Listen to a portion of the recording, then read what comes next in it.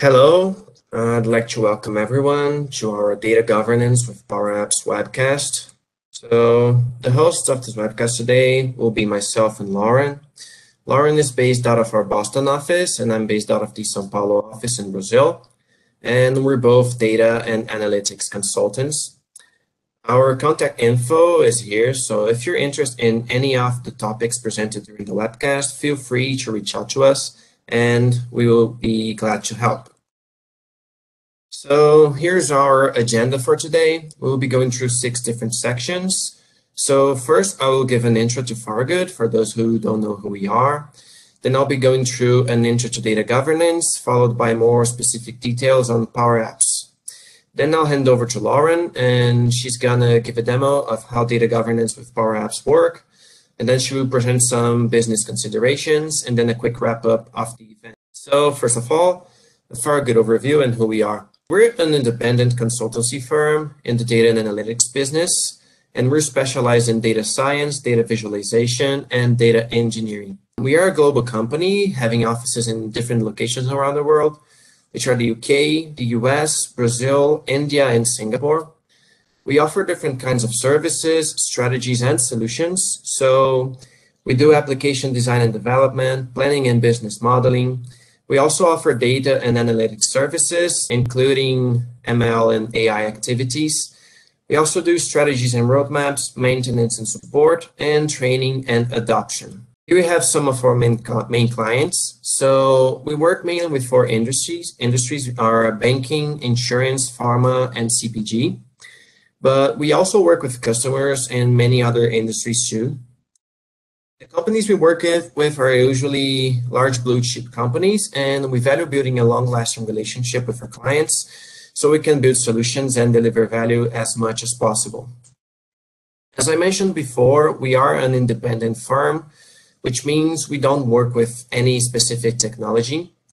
Instead, we build partnerships with different technology providers in the data and analytics space, such as Microsoft, Databricks, Tableau, AWS, and others. This independence gives us a holistic perspective and an unbiased approach when working with our clients to develop a solution. So moving on to data governance. According to Gartner, data governance is the specification of decision rights in an accountability framework to ensure the appropriate behavior in the valuation, creation, consumption, and control of data and analytics. That might seem a bit complicated, but in a more simplified manner, data governance is a framework of principles applied strategically in organizations to codify how people, tools, and processes will interact with data. We can review how to implement data governance by analyzing the main objectives of its implementation. So when we think about the importance of data governance, it should be taken into consideration the main goals that companies seek to achieve when applying data governance principles to their business. So first we have auditable, which is basically understanding where changes are coming from. So data governance allows individuals to really understand and trust the data that's flowing through if they know how, when, or who is making any sort of transformations. Next is standardized, which I believe is one of the biggest issues we see at our clients, which is the need to bring together loads of data sources that are all managed separately by different people. People usually tend to use Excel and other manual spreadsheets to track things, and that usually makes reporting really difficult. So bringing together all these data sources with different columns, data types, and more into a standard schema that is accessible by business users will allow for much easier structured reporting in data visualization tools. Now we have efficient. So when we have this single source of truth that has this universal schema, it makes it much easier to automate processes around it to take the manual element out of things. So having a tool that sets the structure for users and allow them to input data in a single format or schema reduces a lot the manual effort of any subsequent layers. Now we have secure, which is the management of permissions to data and resources. This is really important part of a good data governance strategy. And users should only be permitted the access that is required for their system objectives. Lastly, we have compliant. Since this is very important for organizations to have a very strong grasp on the data they are collecting, mainly if the organization is collecting personal and identifiable information. So having this data structured and managed appropriately is key in ensuring your organization is compliant. Here's a quick example to help illustrate the importance. So we have 3 different users preparing separate data files containing the same level of information. Then these files will be added to a shared folder, and then another user will pick these files, gather all of them into a single database, and use that for reporting purposes. The manual effort this end user will have to treat that data with no standards is quite big. And if any of the individual files need to be changed, that might affect all the subsequent layers. So this is an example of poor data governance. Instead of working that way, we can make these users feed their data into a specific format or schema, which in turn gets picked up and used for reporting. This would reduce a lot the manual effort all these users would have, while also making it easier to make changes to data. This would be a simple example of the implementation of some data governance principles.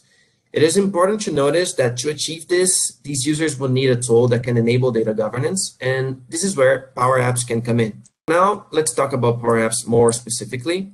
Power Apps is an offering from Microsoft, and it is built on the Power Platform, which is geared towards non-technical users. It provides a no-code or low-code interface for building business-relevant applications, and there are a ton of different things you can do with Power Apps. It is quite simple to get started with it. There are many different preview templates for different use cases, and you can use one of these to quickly start integrating your own data and make it your own app. You can also start building your applications from scratch. It is also really simple. You can just drag and drop features to get your desired results. You can create apps which can greatly improve your data governance by integrating changes to data with your many data sources, while also creating a standardized process that all users can follow and that can be documented to ensure compliance with regulations. In addition, there are even a variety of advanced capabilities you can integrate to create a fully customized tool, from configuring different controls, adding in galleries of data, and even integrating other automation features. There is a lot of flexibility in what you can do with the tool while maintaining control over the app and the connections to your data. In terms of connecting to data, Power Apps has a wide range of built-in connectors to choose from. It can both retrieve and update data in your data sources, making it a very efficient interface for non-technical users to be able to update complex underlying tables in a really simple way. Okay, so now Lauren will pick up from here and continue the presentation with a demo of a data governance solution with Power Apps. All right, thank you, Felipe. So I'm going to talk through the demo use case and then show you the solution. So how can we apply these principles to a business use case?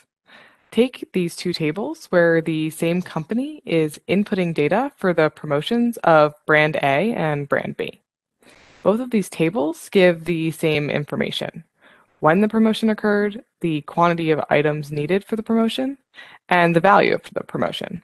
However, a user can't compare the strategies of brand A and brand B from a data perspective because the tables are formatted differently. There could be confusion when comparing the data, and it gets even more complicated when trying to bring these 2 tables into one reporting tool. With large organizations, it's very possible for 2 brands to have 2 different methods of planning, which is inherently bad governance. A solution to this is a centralized tool that takes the uniqueness out of those formats and makes them uniform.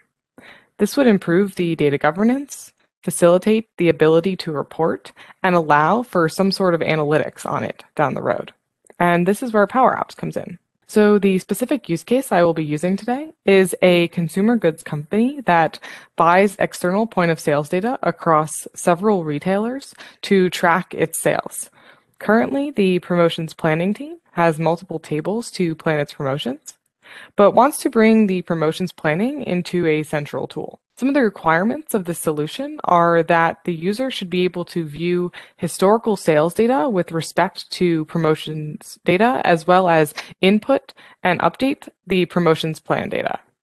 An individual should be able to interact with their promotions plan for the upcoming calendar year, but also report additional internal and external data. Where this solution can get complicated is where it combines brands that may format or report their data very differently. So instead of having every brand plan their promotions in their own distinct format, we can use something like Power Apps to create a more robust data-centered planner. So here's how the solution is laid out. It starts with the promotions planner who can input, edit, and view the promotions data in the Power App. The Power App writes promotions data directly to a SQL table. And at the same time, the external point of sales data is uploaded directly to SQL. Then the SQL table is used for a Power BI dashboard where the user can visualize the two sets of data and use those insights to plan future promotions. And so now I'm going to walk you through the actual solution. So here we have a Power BI dashboard where the external point of sales data and promotions data can be viewed side by side. This way, the planning team can see the correlation between promotions and sales. So this graph here, we have the sales dollars as the line, and the bars are the number of promotions that happened during that time period. On this dashboard, the user has filtering and drill down capabilities. So as you can see here on the right, there are filters for brand, product type, and product subtype. I'm currently filtered to brand 18. I can uncheck that to see the total across all brands. And as well, I can filter by product type and product subtype. And then additionally, I can drill down into the time periods. So let's say I was interested in August of 2021. I can drill down into August of 2021 and see the sales and promotions across the weeks of that month. So what would a user come and do in this dashboard? I might look and see that in August of 2021, I had successful promotions that were specific to this brand 18, product type A, subtype 2, when it was specifically purchase 3 and get $1 off. So once I have this information, I can go into my Power App and I can begin to plan that same promotion for, let's say, December of 2021. I will note that I'm using December of 2021 for the purposes of this webcast, and promotions are typically planned much further in advance. So I'm now going to head into my Power App where I can do 3 different things. So I get to the welcome screen of this Power App, and the first thing I can do is view the data. So this table here is actually the same table that was in the Power BI dashboard, and what this table shows is information about individual promotions. So the brand, the product type, subtype, when it began, when it ended, the value of the promotion, so how many dollars off, and how many products the user had to buy in order to get that promotion. So for example, buy 3, get $2 off. And so in this view pane, I have filtering capabilities as well. So just like I filtered in the Power BI dashboard, I can filter this Power App to brand 18 to see when every single occurrence of a brand 18 promotion. And so in theory, you can add filtering capabilities in your Power App for every single one of the columns in this table. And so once I've viewed this data, like I said, I want to plan a new promotion, which was the same as that August 2021 promotion, except in December. So I can go into my enter data pane. So what I'm going to do is I'm going to type all the information that I wanted. So I wanted a brand 18, product type A, product subtype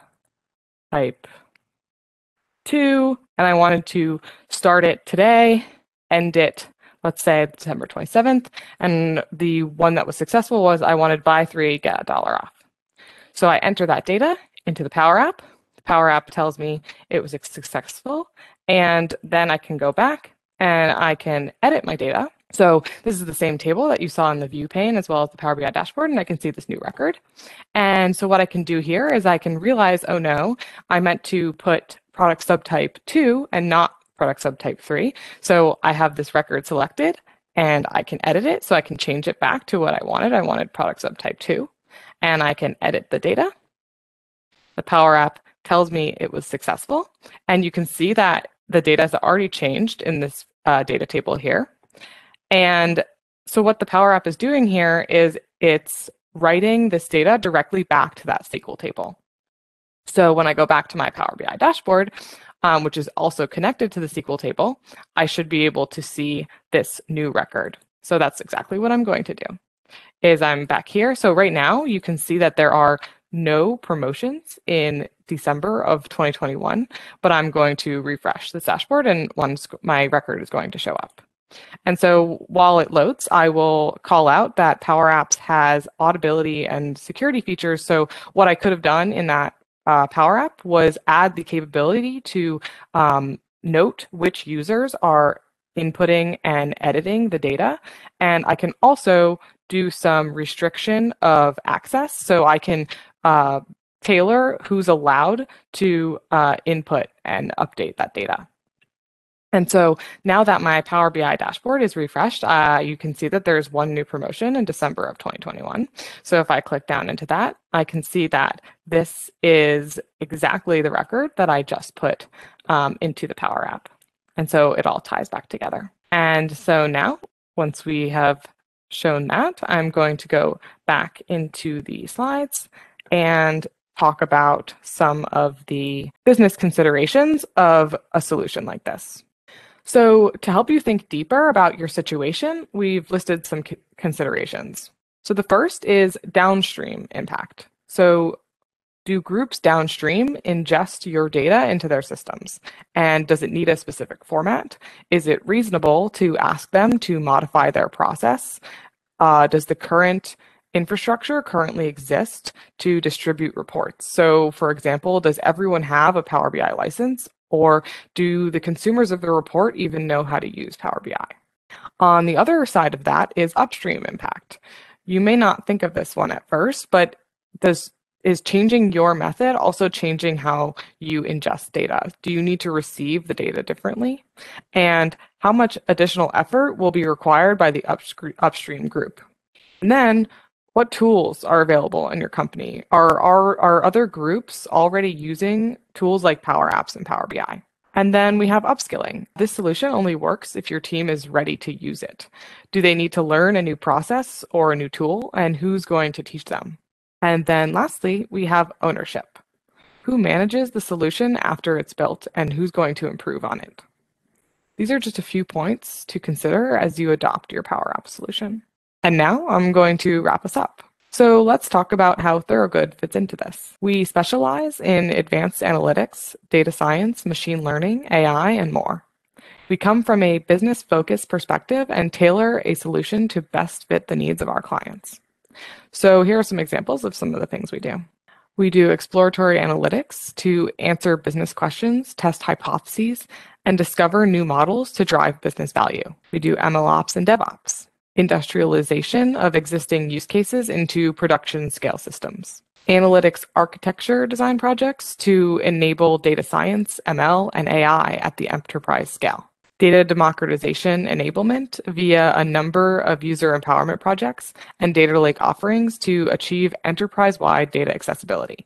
Analytics empowerment programs to promote adoption of models and tools. Multi-cloud infrastructure enablement initiatives to fully realize the value of various cloud services. And lastly, analytics strategy projects to advise on the people, data, tools, and processes needed to realize the value of AI and ML. We pretty much have experience in anything in this space, and we would love the opportunity to learn more about what initiatives you're planning. So I definitely encourage you guys to reach out to us. We have our contact info up here on the slide again if you have any questions or would like to set up a time to discuss initiatives you're working on. Please don't hesitate to reach out on behalf of Felipe and myself. Thank you so much for tuning in, and I hope you have a great rest of your day.